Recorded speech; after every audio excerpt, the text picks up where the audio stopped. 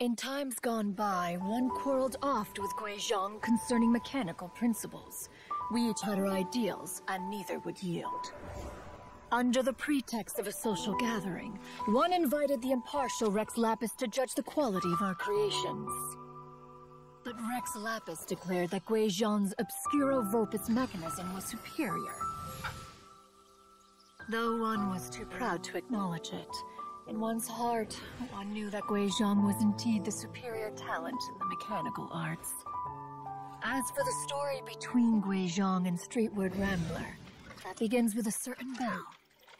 In Guizhong's opinion, while mechanisms were no substitute for human composers, they were yet capable of producing simple but fine melodies.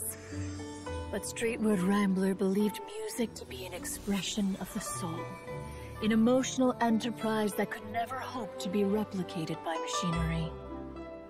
They argued endlessly, until one asked Rex Lapis to intercede. He confiscated the bell and designated it for ceremonial use.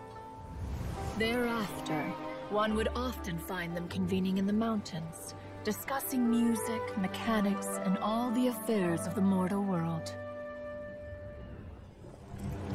But these good times were not to last. War broke out between the gods, and soon engulfed the Guili plains.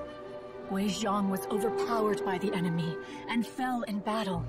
When Streetward Rambler and I arrived at the scene at long last, all that remained among the ruins was her lifeless body. After this, at Streetward Rambler's request, Rex Lapis granted her the cleansing bell for safekeeping. To honor our friend's memory, one made a few finishing touches to her ballistic device.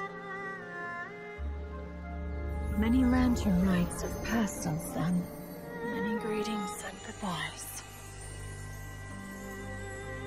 Upon what do you gaze?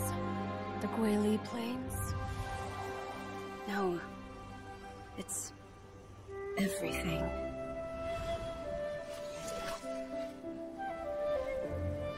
We think of human life as like a lantern that's lit one minute and extinguished the next. But are we Adepti so different? Perhaps as dust settles after a storm, we too must one day return to the world below.